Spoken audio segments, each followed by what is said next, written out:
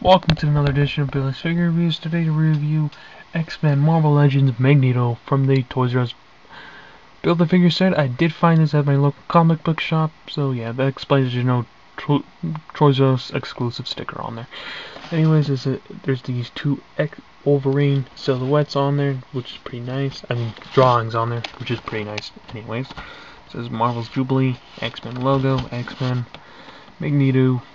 On the back there it says Magneto, decades of persecution forged the master of magnetism into a zealot crusading for mutant supremacy, but since joining Scott Summers' team of mutant revolutionaries has his vision for mutant liberation evolved. Pose requires hand support. I don't know what that means. Oh, this floating thing requires hand support. Not really. You have a flying stand. Marvel Legends Infinite Series, Marvel X-Men. Again in the set, Strife, Magneto, Cyclops, Storm, Wolverine.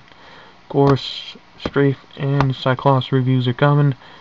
Storm and Jubilee ones are at a to be announced type of thing of reviews. Anyways, I'll crack them open and give them his proper review. So, the accessories are as follow. Is Jubilee hand, arm, nicely sculpted. Of course, I'm not going to say let's wait till the review.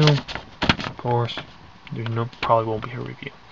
Anyways, this is what he comes with, the instruction book on how to put it together, what the figures come with.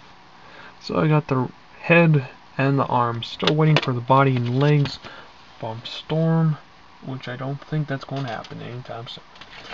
Anyways, head sculpt on this guy is pretty decent. I do like the helmet on him.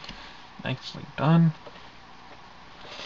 It sucks it won't be removable, but he does have a removable cape. Just easily plug it out of his back there.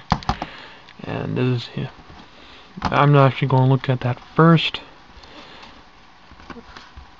Oh my gosh. No, don't follow me, man. Don't follow me. Okay, we're going to cover up with the cape. So it's nicely sculpted, like the paint on there. Nice purple. And these nicely sculpted balls or something in there. There's a little sting on there. So yeah, it's nicely sculpted of a figure. Of the cape, I mean. So yeah.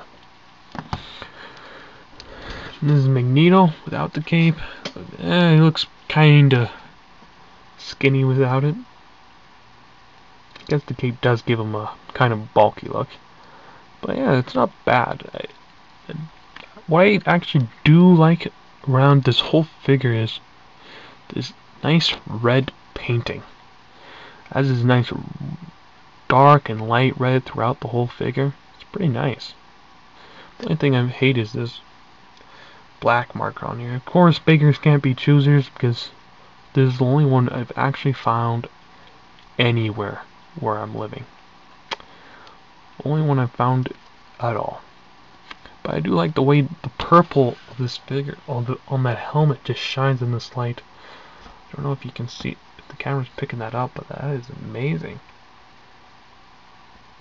Anyways. This is actually weird looking. This one arm looks really weird. Is that deformed or is that how they actually made it?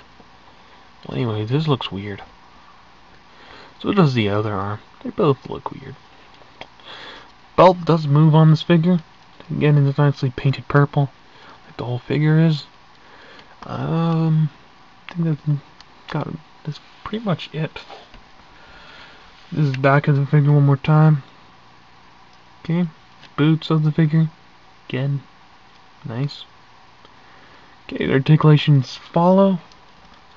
Head can go that far up, that far down, and he has a pivot.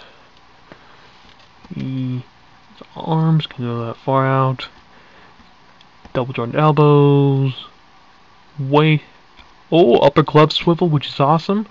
And he has a hand swivel, Same thing here. Of course, he does not have any hand hinge. Yeah, he does have a waist swivel, but it's hidden by this belt. He has an ab crunch back that goes that far backwards, that far forwards. His legs can go that far out. You know what? This guy looks weird. Looks like he's dancing. Anyways, upper thigh swivel, double joint knees. Wah! I am doing limbo now. Da da da. Upper boot swivel. Feet go up, down, and a beautiful angle pivot. Do do do do. Yeah. Okay. We're now stopping the fooling around stuff. Yeah. You know, we gotta seriously tell you guys why you should get this figure. Why? He's Magneto, man. Just kidding. If you do not have a Magneto figure from the Toy Biz era, and you are one lucky bugger that finds this at a Toys R Us or a comic book shop, buy him. If you don't like him, you can probably use him as really, really good trade bait. Him and Storm are probably the ones everyone is looking for still from this wave. I'm one of the few that got lucky and found this guy. So, if you're one of those few, don't like the character, pick him up for trade bait. Probably bet you will get lots of good damn deals on him. But anyways, he is a pretty good figure.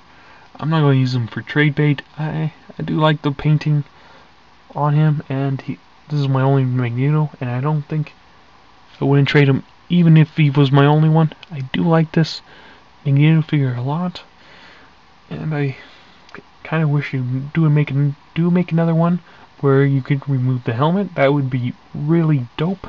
They did that. Anyways, like, comment, and subscribe. And